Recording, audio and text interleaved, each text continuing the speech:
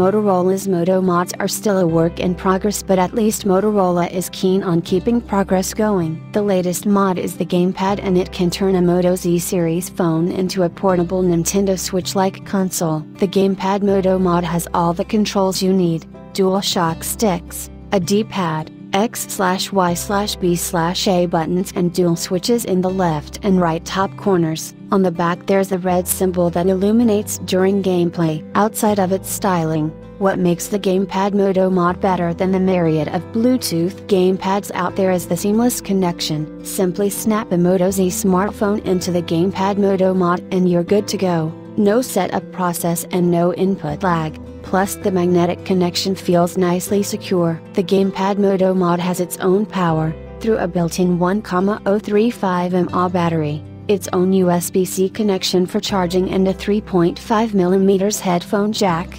But we found that using the Gamepad Mod in conjunction with wireless headphones on the Moto Z2 Play was a more enjoyable experience. There are some games that support a wider set of the Gamepad Moto Mod's controls, but it's a hassle finding them. Motorola have a Moto Game Explorer app to help you with that, but it acts more like a list of games that work with a controller than a curated list of games that use the controller to its full potential. And even though most games will only recognize some of the Gamepad Moto Mod's buttons, that's fine. The physical controls are intuitively laid out and comfortable for prolonged use. But most of all, playing games with physical controls gives you an unrestricted view of your screen.